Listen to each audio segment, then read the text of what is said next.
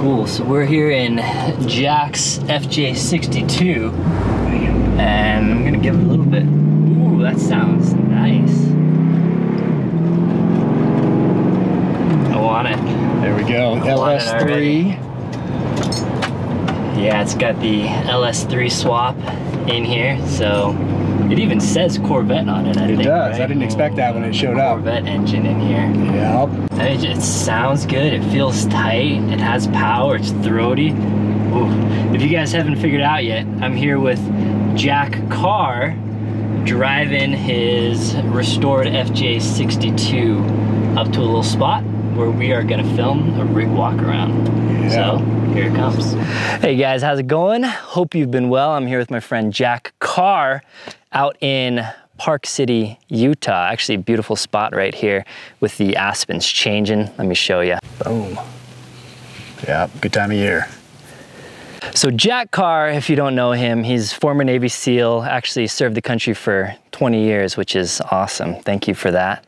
And then, ever since he was a kid, wanted to write books after he served. So got out, started writing books, and now you may know him. He's a New York Times best-selling author, actually, for Terminal List, True Believer, and then his latest book, Savage Son, working on the 4th book as well. Yep. So the book series has a lot of inspiration from Jack's own life. It's not based on Jack, it's a fictional series, but dude's a Navy SEAL and loves Land Cruisers.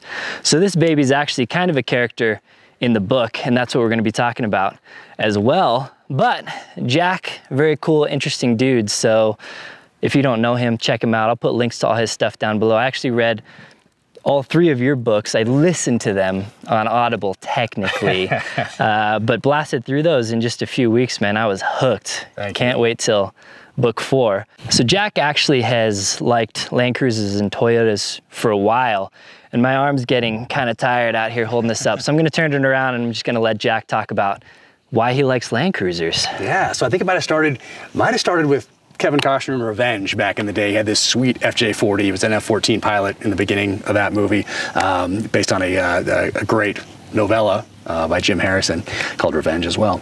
But I loved them. And then we got over to Afghanistan and I saw the Hilux over there, and we were running those Hiluxes and they were taking a beating, and we were bolting on armor, we were putting in the comm suites and all that stuff. Now they come from some aftermarket factory type thing where the comm suites are in there, the armor's in there, the engines are all souped up, they're pretty sweet.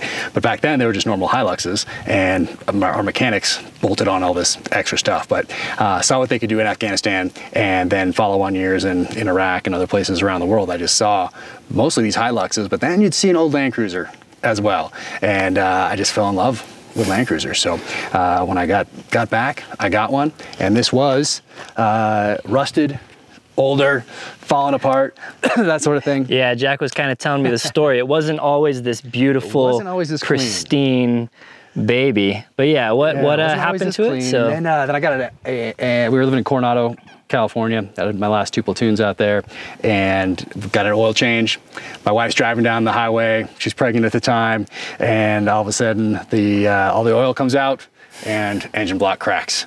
So I tracked down another LS62 from a junkyard that had a engine in it and had somebody rebuild it, drop it in, and it just was never quite the same. And then that one just got tired and died one day. And so when that thing died, I was like, all right, this is a sign. I'm just gonna hold on to this until I can do it right. So let's start there, actually, with, we got a new engine in here, something pretty spicy. Should I pop the hood on this thing? Yeah, let's go ahead and pop that hood. So I'll let Jack speak to it a little more, but this is this whole car was a frame-off restoration. That's right. With an LS3 conversion. Yep. Even says Corvette on this baby in here. Look at that. So this is not your typical FJ62 at all. So yeah, what I like about it is that for people that don't know, they just think it's an old Land Cruiser. And for people that do know, they give one take and they're like, oh, Land Cruiser, but then they come back to it and they're like, wait a second, this looks a little too clean. There's something about this that is a little bit different.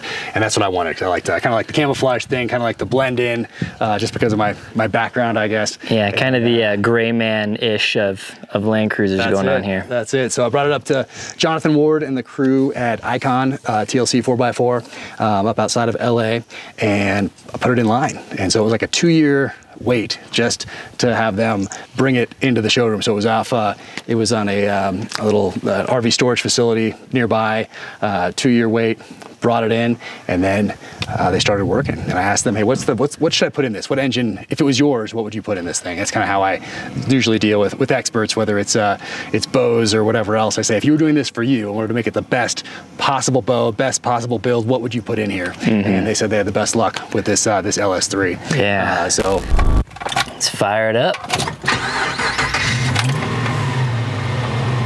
Oh yeah. I'll go back to the exhaust.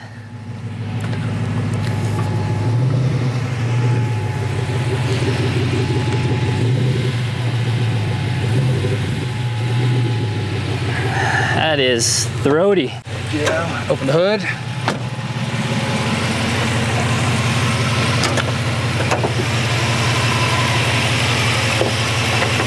Add the gas again.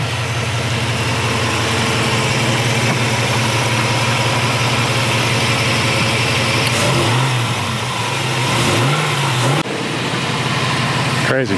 I love it. I love it, man. Awesome. I may just drive it back to Colorado if you don't mind.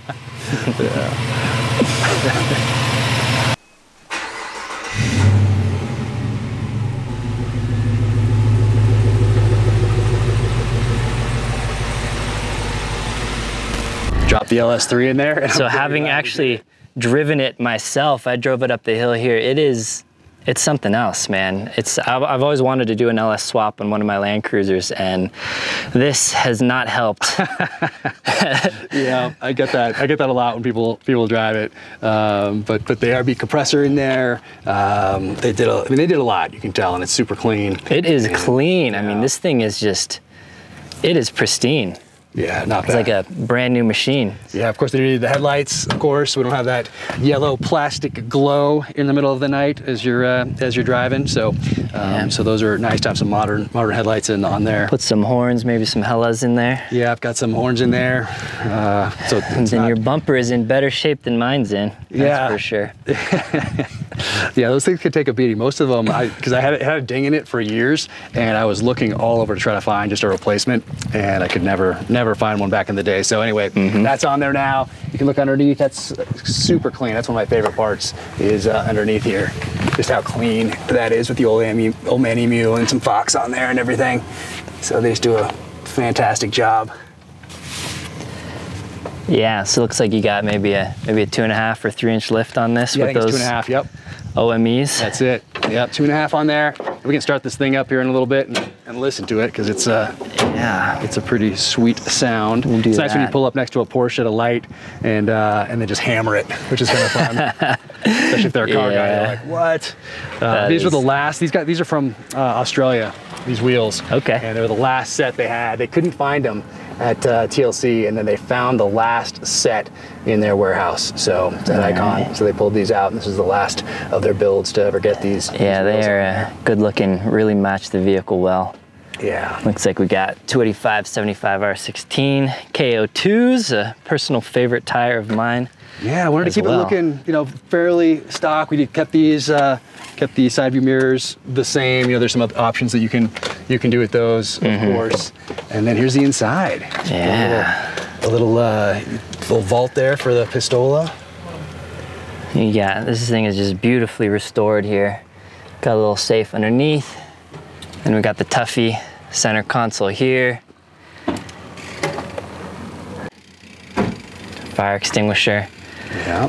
And the 62s get automatic windows, man. Jealous of that with my 60. That's nice. Cool. Yeah. So I wanted to keep this thing pretty clean. Wanted to keep it looking fairly stock, but only have people that are real Land Cruiser aficionados be able to notice, give it the double take, and stop and say hi like that person just did as we were doing the tour here. But yeah, so actually before we get inside, it's just What they do with these restorations is they're called frame off restorations. Yep. So take the body off the frame, you know, recoat or finish or replace every nut and bolt on this thing. So Yep. they fix any imperfections with the body, give it, I mean, I'm guessing they repainted this, right? And yeah. Is this factory color though? Yeah, it's the original color. So I had the option. I was going back and forth between that grayish metallic blue that they had that was also factory stock color at the time, or this one, which was the original, and I decided to stick with the original. Yeah, it's a classic color, yeah. Honestly. It's really good. So anyway, externally this thing is flawless, perfect frame, perfect body, perfect lights, everything. But they don't stop exterior wise. Oh. Here's this little more exterior stuff. So we hit a couple things. You got the backup camera now that obviously did not exist in 1988. That's nice. And got some backup lights on here. Oh yeah, kind of hidden, stealthy. Exactly, which is just what I wanted. Yeah. So really, yeah, it would take a trained eye to see this and kind of know that it's something a little special. Exactly. We could have changed these out, but I wanted to keep the side view mirrors the same. Did switch these out, so these are the Icon. Oh yeah. Yeah. Those are nice. Yeah, so that's kind of cool. And yeah, so they redo the whole interior, redo the seats. I think they upped the bolstering a little bit. Oh yeah, these are the Icon seats in here. So you get to choose everything, all the leather that you want, all this stuff to chill with right there. So they do a good job. Yeah. We're gonna keep the inside of the console looking fairly stock, but also wanted it to pair with Bluetooth and all that sort of thing as well. So yeah, it does. So we got a new unit in here, and wow, this thing is it is immaculate. Yeah, you did a good job. And then in the console, of course, in the center Let me swing console around here. Man, the doors even just feel nice. Yeah. Man. Yeah. Whew.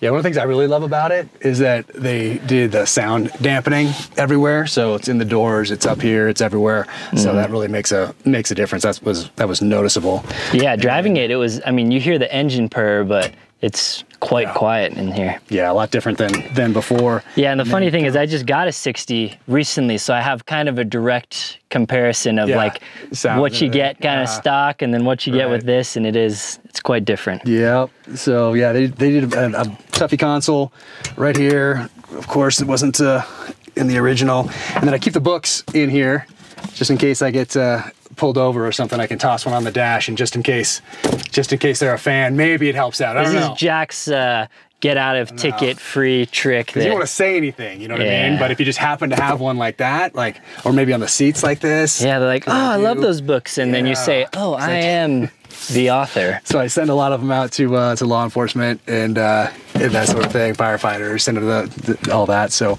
that's awesome. Who knows? Maybe if I get pulled over, maybe it'll help. Maybe not.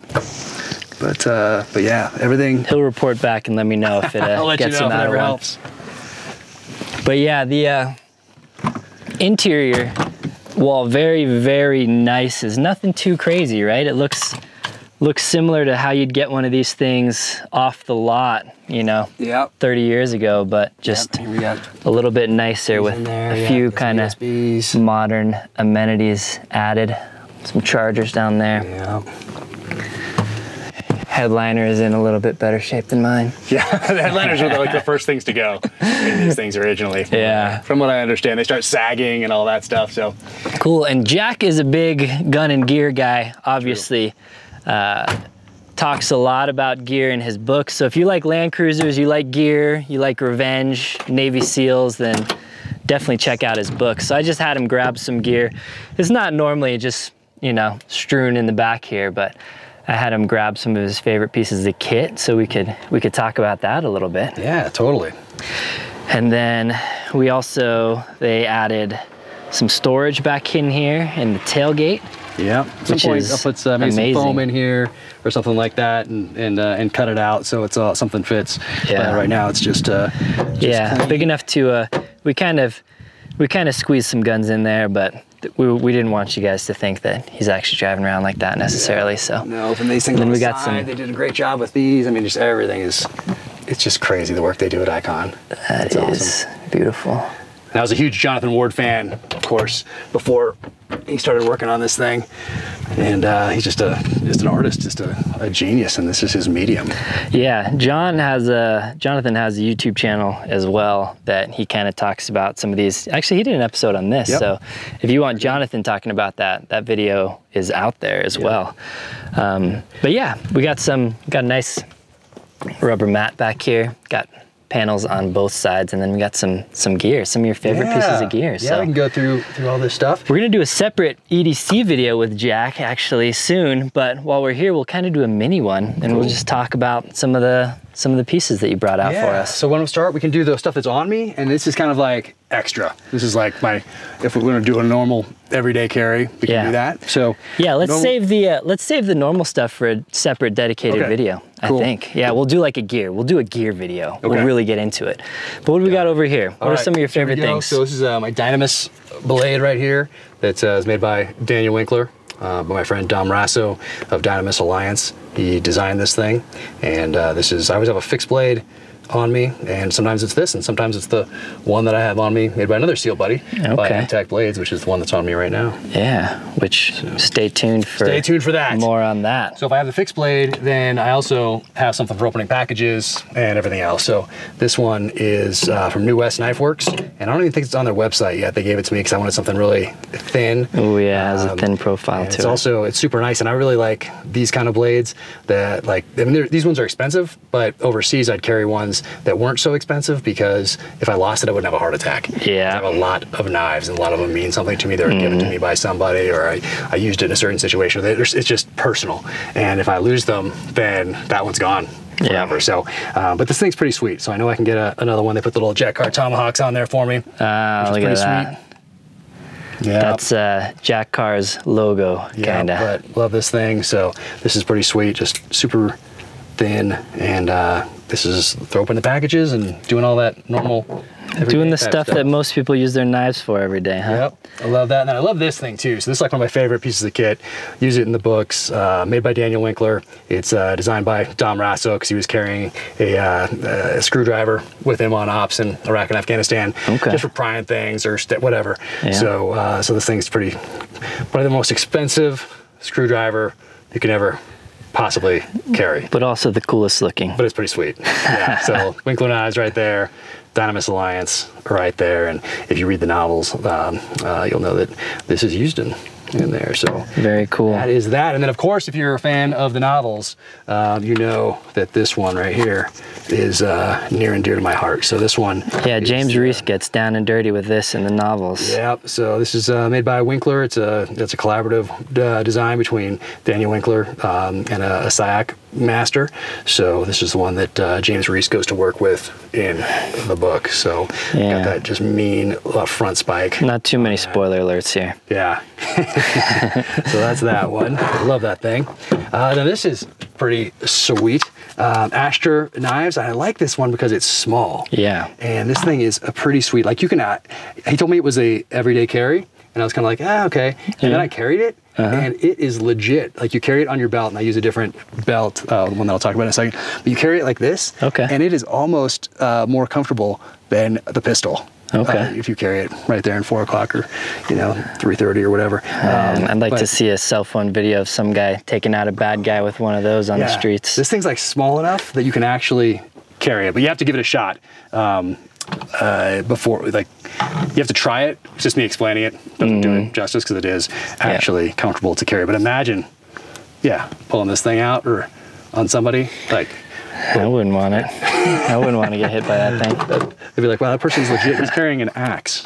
Yeah. And then right here, so I'm working with this thing. So this is Black Point Tactical, and Kyle Lamb designed this thing. So I haven't really been an appendix carry guy. But in my next novel, I have James Reece carrying appendix. And I have him carrying this right here, the X carry. So just so everybody knows, it's cleared.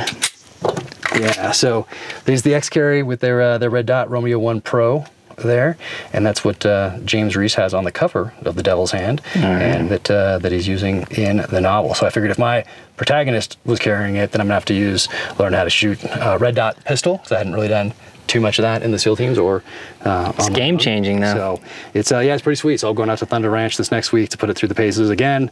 Gonna meet Taryn Butler out there.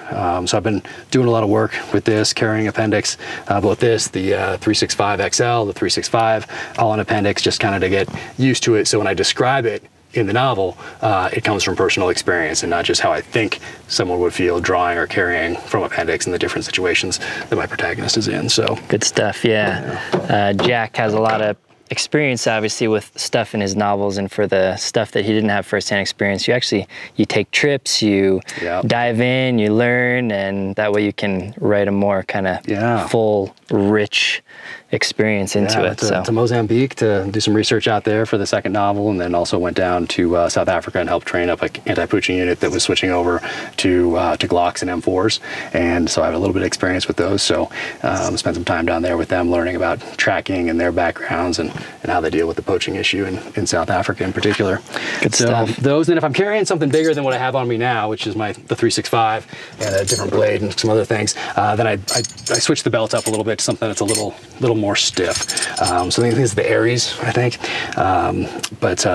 This belt's pretty sweet for everyday carry. It's not super thick, not too crazy, but it's just about right for me. So in all the testing that I've done over the years with different belts, if I need to have something that's a little thicker than the Dynamis belt that I have on now, then I use this one right here. Cool. And a couple more things, but we have some cars coming up, so we might wait a second. Cool. So I grabbed this this Era 3 AR. Like this thing, super light. Have a light up there, some backup irons, and a little aim point red dot on there, the Micro T2. So this is kind of my go-to with the Viking Tactics sling. Kyle Lamb's a dear friend of mine, and I started using these in the SEAL teams around 2006, maybe 2007, somewhere in there. Okay. But this is a kind of a more modern version of the one that I used in the SEAL teams. So so through the Viking Tactics on there. Good stuff. And, ooh, we got one of the smooth P-mags on there even. Look at that. Ooh, yeah. So yeah, I think it has a carbon barrel, like just pretty light. Go to just the basics, nothing too fancy, but can still go to work and get the job done with this bad boy. So good stuff. Oh yeah, and that Surefire light up front. Yeah, so you got a Surefire Scout up there. Yeah, and then as an author, so I have my backpack with me most all the time because I have my laptop in here when I'm working on my novel wherever I go. But some things that are in here, that's so I always have a tourniquet, of course, and have those strewn throughout my other daily drivers. Always have a headlamp, and this one I like. They don't make this one anymore, so unfortunately, so whenever I find them, I buy them. Yeah. But just like, because it's super simple. You don't have to cycle through a bunch of different things. You don't have to program it. You just throw in some batteries, and if you need it to be blue, you do that, or red, depending on what you have. So I always have my headlamp on me, and as an author, I always have a notebook, of course. Just got this. Sig just sent me this one, so that's pretty sweet. That's brand new. So thank you, Sig. So how much of writing are you just jotting down little notes and details that you want to get in a future book? Does that happen all the time? It does. Yeah. It does. And then I have like, this is new. That means there are ones that are old. And I want to go back to one from like 3 notebooks ago, or 15 yellow sticky things ago. So I haven't really gotten organized the way I should as an author, but I'm getting there. Yeah, I'm getting there. Cool. I'd like to eventually transfer them all onto my computer and then save them or email them to myself or something like that, just so I don't lose them. And I always have a copy of the novel in case I run into somebody in an airport or something like that that recognize me or whatever, so I can hand them a novel. This is the first one, the terminal list. So basically like a very big business card for Jack that he carries around. So if you see me, and I have my backpack on me, or I'm in the Land Cruiser, odds are I will have a book there, and I'd love to sign it. You heard it here. If you bump into him and want a free autographed book. And I even see, look at these. I used to carry guns and knives and stuff everywhere, but now these are my weapon of choice right here. Yes, the Sharpies. So I have plenty of Sharpies. Sharpie is a staple of my EDC as well. Nice. Honestly. Nice. So what else do we have here? So I like these. So these will be in all of the vehicles, my wife's vehicle, my vehicle, in the house. Just small compact kit from Dark Angel Medical. Cool, yeah, little IFAC. Yeah. Dark Angel makes great stuff. Yeah, I got the tourniquet in there, of course. And then I added an EpiPen Nice. Or yeah, just in case. Always good to have. So, bam. So that's in my backpack in the vehicles, in the house. So we have those scattered around. And then if I'm going someplace with this, and I'm not on an airplane, obviously, and just in case, you know, it's not bad to have something a little more serious. Yeah, look at that. Handgun. So this is a Rattler. This is 300 blackout. Got a little red dot on there. Have some backup irons. But this guy is really compact, ready to go. One of my favorite little pieces of kit from the last few years. So yeah, very cool. 6-inch barrel, 300 blackout. Yeah. I believe they've even developed some ammunition specific to the Rattler that kind of gets a more full burn in that short barrel. But oh, nice. They may have. So very cool. Yeah. So that's that one. And bam, I think that's most of this anyway. Yeah. It's not the stuff that I have on me. So like every day I'm not, you know, gearing up and going out like I'm going into Ramadi in 2005, 2006. But these are the extras over here. The stuff that I have on me right now is typically the stuff that I will have on me. Good stuff. Yeah, so we'll do an EDC video coming up. But yeah, this was just kind of stuff since this Land Cruiser is kind of a character in Jack's series. I was like, you know, why don't you grab a couple other pieces that kind of show up in your books, and we'll just throw them into the video for fun. So yeah, the other part of that being a character, like as being a child of the 80s, every TV show back then used to have some sort of a vehicle where, like, so Airwolf had the helicopter, you had the Dukes of Hazzard, you had Knight Rider, you had Magnum's Ferrari, you had Crockett's Ferrari, you had the A-Team van, you had all these different things that were kind of characters. And so I think that kind of naturally bled over into my novels, where I use different vehicles to develop those characters. So my protagonist, James Reece, who happens to be a former Navy SEAL sniper with a background similar to mine, well, he happens to like the Land Cruiser, the FJ62, and some other characters in there like the Defender 110 and other vehicles that help develop their characters as different and distinct from James Reece. Yeah, it's very cool. And so in the novels, tiny little spoiler, James originally has kind of an older beater. His friends even kind of make fun of the Land Cruiser he's driving around, but eventually he gets upgraded to something a little bit more like this. And the Land Cruiser will be a kind of a recurring theme in the books, in the upcoming books. And also, I forget if we talked about it earlier, yeah. But I think this is public news, right? It is. Yeah, so Chris Pratt is gonna be James Reece in the series. Is it going to be called The Terminal List? Yep, called The Terminal List, and right now it's an 8-episode series for Amazon. I think we're supposed to start maybe filming this spring and then come out at some point in 2022. 2022. But yeah, Chris is getting all geared up so he can use all this stuff. So he's working out, doing his jiu-jitsu. He's going to be learning some blade work, working with the pistol, working with the rifle, doing all those things that he needs to do to bring this character to life. And he's just, there's nobody better to do it. That's awesome. Yeah, I don't know Chris, but I love what I know about him. So that is coming up. So great time to read the books, get ahead of the TV series. I guess it's called a TV series if it's on Prime. Get ahead of the series, but that'll be coming out in, so 2022 maybe.